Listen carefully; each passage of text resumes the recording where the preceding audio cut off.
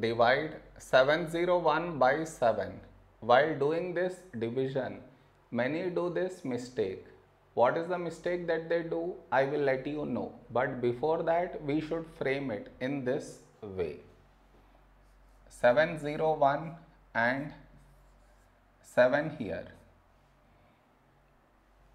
This is your step 1. Next, here we have 7 and here also 7. When do we get 7 in 7 table? 7 ones 7.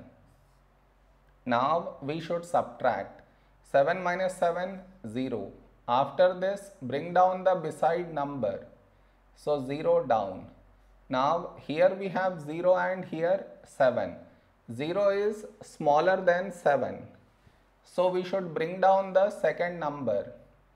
And the rule to bring down the second number is we should put 0 here. Then only we can bring this number down.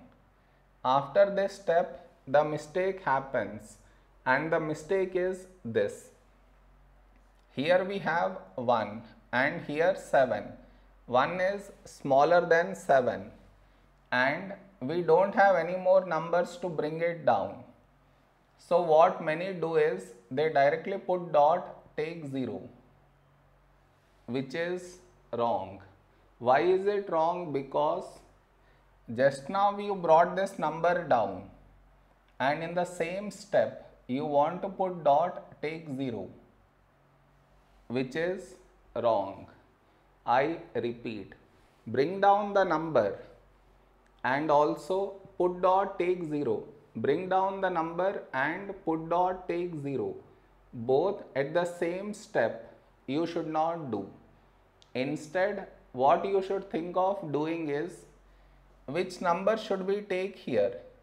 If I take 1, we will get 7. But 7 is larger than 1. So what we should do is, we should take 0. So 7 into 0, 0. Now you should subtract. 1 minus 0, 1. Over here, we did not bring any number down. And 1 is smaller than 7. So now we can put dot and take 0. So 10. A number close to 10 in 7 table is 7 ones 7. Now we should subtract, we get 3.